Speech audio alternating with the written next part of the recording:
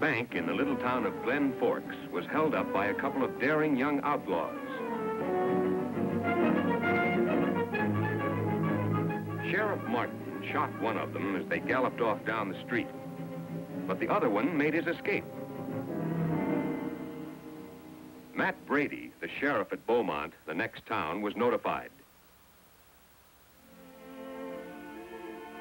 His young daughter, Corky, had just baked a birthday cake for her old friend Uncle Dan, who lived in the nearby woods.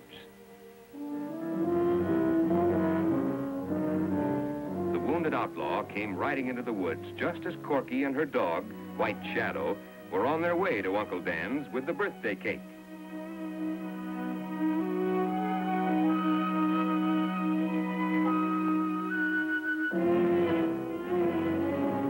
It was then that the young outlaw, weakened by loss of blood from the gunshot wound in his shoulder, lost consciousness. Now, in just 1 minute, our story begins for today.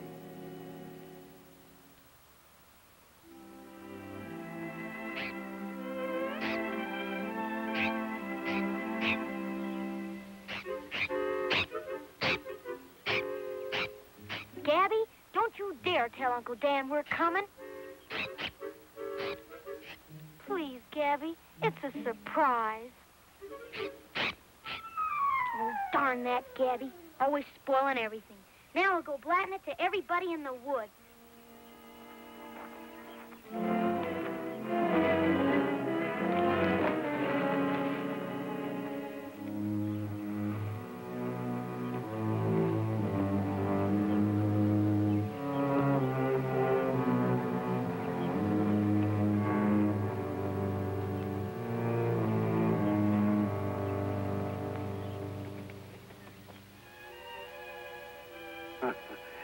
That's a girl.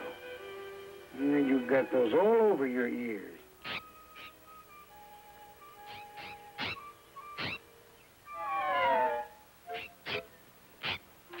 Hello, Gabby. What's up? Oh, somebody coming, huh? Well, thank you very much. Now, Duchess, come here. Let me at that. Yeah, I know. That's the trouble. Here. There you go. Now, you see? You shouldn't go around getting burrs in your ears and your toes. Well, your mother and father, they'd be ashamed of you, because wild animals know how to take care of themselves.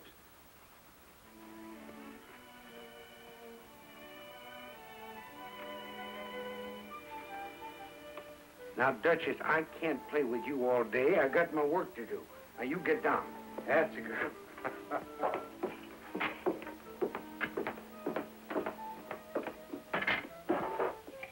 Hello, Uncle Dan. Well, if it isn't the little deputy sheriff. You know, Corky, I figured it was you the way Gabby was carrying on. Oh, that flabbermouth. Say, Uncle Dan, is there something the matter with Lightning? Lightning? Yeah, he's acting kind of funny. Is he sick? Lightning sick? That critter's never been sick a day in his life. He's too lazy. Well, I still think you better check on him, because he's getting green around the eyes. Green? Mm-hmm. Well, maybe he's been overeating. Excuse me, honey.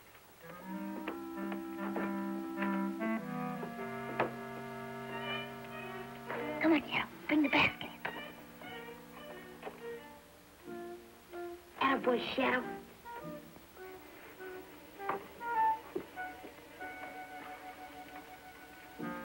What's the matter, Lightning? You got a tummy ache, huh? Well, it doesn't seem to me that there's much wrong with you. Now, what's going on here? Corky said that... Oh, so that's what it is. Lightning, what's she up to this time, huh?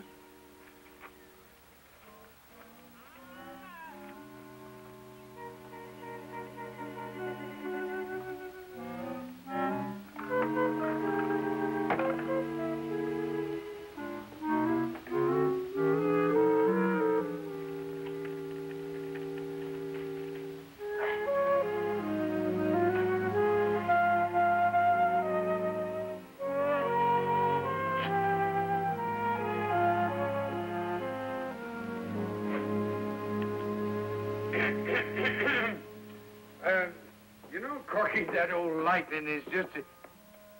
Well, Happy birthday, Uncle Dan. Well, bless my soul. So it is.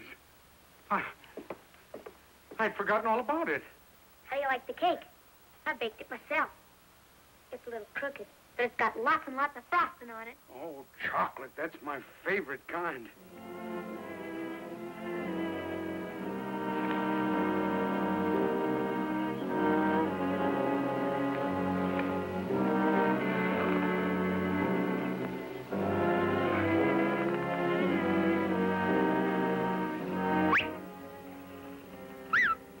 Apache. Well, imagine an old duffer like me having a birthday party. Mm-hmm. And it's a surprise. And it's for everybody. Good. Good. I'll call in all our little friends.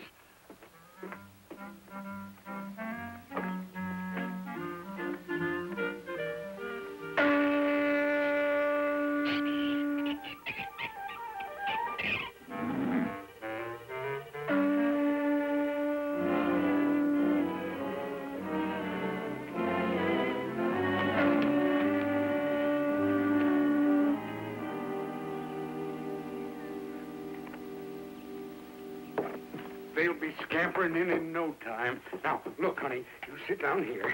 Thanks, Uncle Dan. All right. Come on, everybody. We're going to have a birthday party. You know, I brought something for every one of them. I got carrots for Lightning, and carrot tops for Minerva, and nuts for Mr. Frisbee, and candy for the rest of them. Oh, good.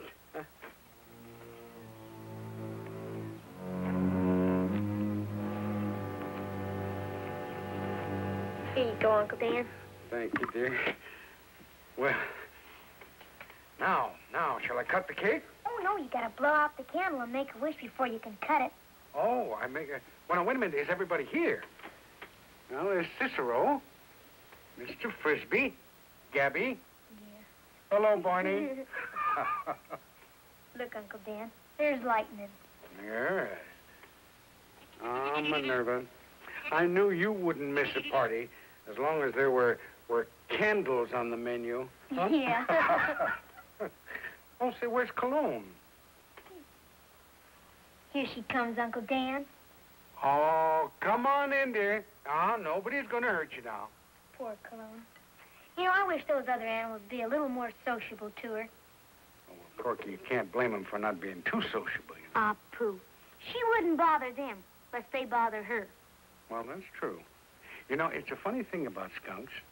They're the gentlest, most easygoing creatures in the forest, and the most feared. Oh, Mr. Mountain Lion himself treads mighty cautiously if he comes around a little smell cat. I don't blame him.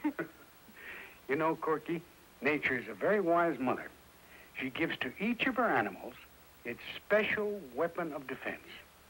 Now, the bear has his strength, and the mountain lion is speed, and the porcupine is quills, and the turtle is hard shell. The little chameleon doesn't have to do anything except change color. And then there's our little friend Cologne. Yeah, I know. Once when Shadow was a fool pup, he chased one. What happened? He got skunked. Pop wouldn't let him in the house for a week. Hello? Hello, Dolly. Yeah, Martin. Tell Matt it was the Durango dude who got away. The Durango dude, huh? Well, Matt had a hunch that's who it was. Yeah, we got it out of his partner. The one we got here. Calls himself the Nevada Kid. Yeah. It'll be a long time before he'll be holding up any more banks. A black and white paint, huh?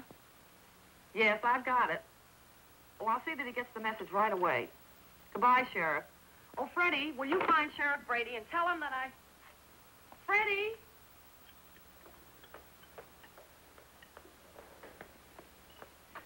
Freddie, where are you? Oh, drat that youngster. He's never around when you want him. If you fellas want anything else, get it yourself. I've got to go out.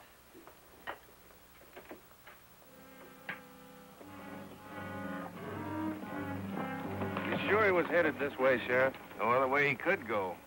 Sheriff Martin and his men chased him halfway through Glen Forks Canyon before he lost him. He could have cut through the woods. Not likely, unless he figures to hole up for a spell. Yeah, a man could hide in those woods for a month without us finding it. Yep, sure could.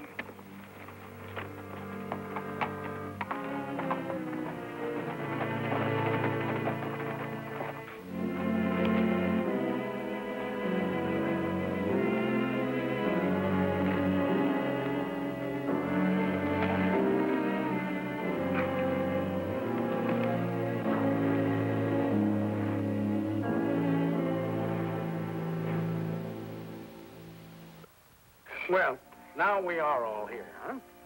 All except Snitch. Oh, don't worry about him. He'll be along. Now, let's see. What shall I wish? I think I'll... You mustn't tell Uncle Dan, or it won't come true. Oh, I can't tell. Oh, well, let's see. I got it. Good for Uncle Dan. There. Now, you're my hostess. Right. There you go. Thank you, dear.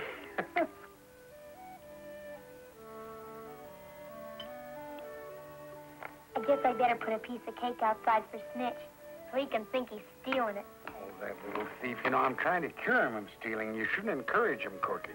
But, Uncle Dan, it's a birthday. Oh, all right, all right.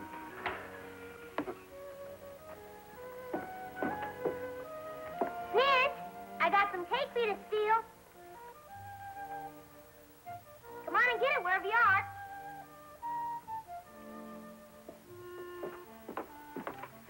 Now I'll take care of Shadow and Duchess. Well, may I start? Sure. Delicious. You like it?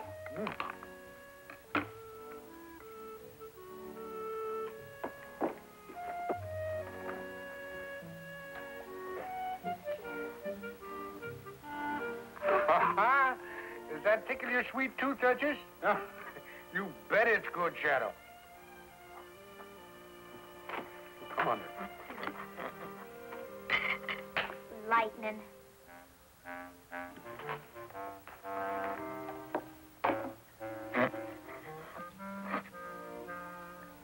Look what I got for lightning. You didn't think I'd forget you, did you, Lightning?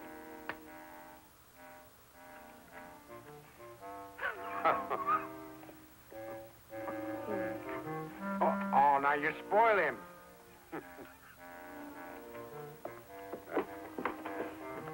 Oh, would you like to give this to Minerva? Minerva. I got something else for her. Well, Look at... uh-huh. We'll give her this for dessert. Oh, all right. Here, Minerva. Here, try this. Uncle Dan sent it to you. Well, you know, I haven't got all year.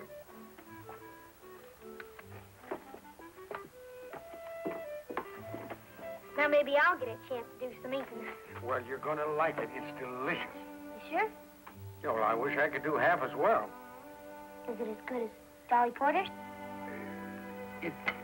Yes, I think it is. I think I'll sample it.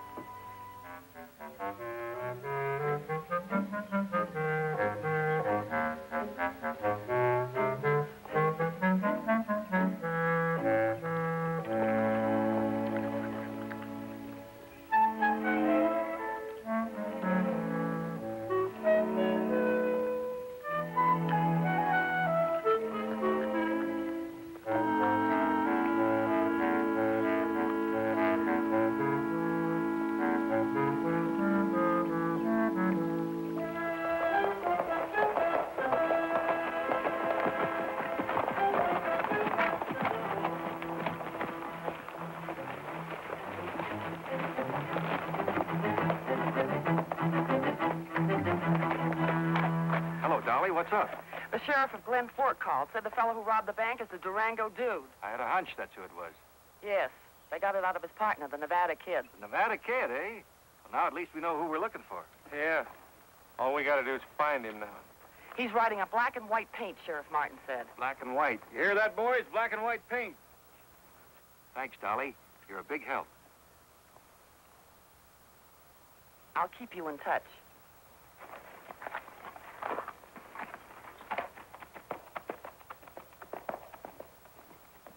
Good-looking woman, Dolly Porter. Yeah. Now, don't you go getting any ideas about us.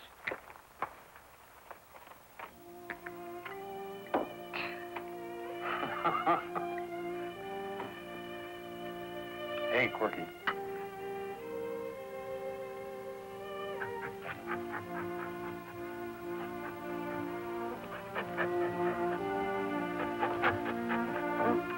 You know, I think my little Duchess is taking quite a shine to White Shadow. Yeah, I've been noticing the way she's been making eyes at him. Just the same way that Dolly Porter makes eyes at my pop. Well, he could do worse. Hmm? I mean White Shadow. Oh. You know, she's a very pretty little girl, my Duchess, even though she is a coyote. Dolly Porter's pretty, too. Kind of old, though. Oh? I don't think she's a... How old do you think she is? Golly, Uncle Dan, I bet you she must be at least around 32. Oh, well, that's a ripe old age. I didn't know that. Gee, it sure is pretty out here in the woods, ain't it, Uncle Dan? Yeah. I'm a happy man, Corky. What with all my little friends around me here to keep me company? Yeah, you sure got a flock of them. Yeah. There's no chance of my ever being lonely with them around, and that's for sure. That's for darn sure.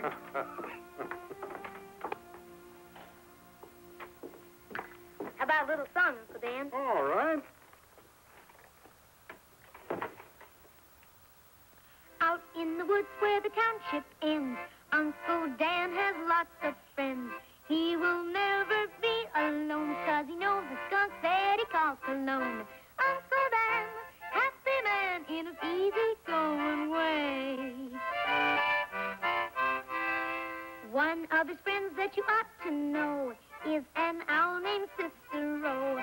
He can give such good advice when he hoots that you better listen twice. Uncle Dan, happy man in his easy-going way. Out in the woods where the coyotes howl, Uncle Dan just loves to prowl. He will never be alone, for the birds and the squirrels like to take him home. Uncle Dan, happy man in his easy-going way. When Uncle Dan has to go to town, you'll see lightning coming round, ambling at his burro speed, and that's as fast as a man could need. Uncle Dan, happy man in his easy-going way. Out in the woods where the chipmunks live, Uncle Dan has lots to give. He can tame an ornery fox when he plays away on his old squeeze box. Uncle Dan, happy man in his easy-going way. In his easy-going way. In his easy-going way.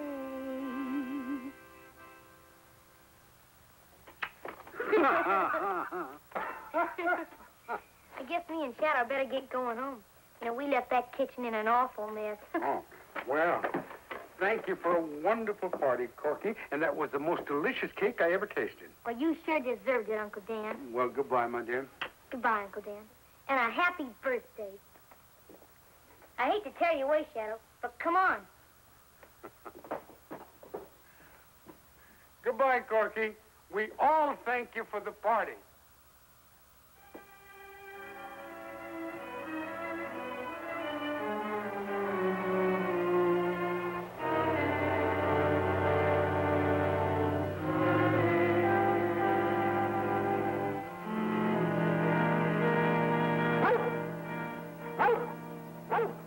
What's the matter?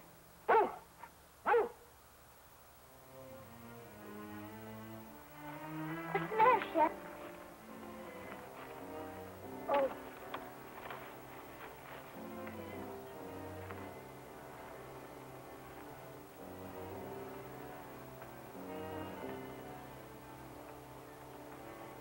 Gosh, he's hurt.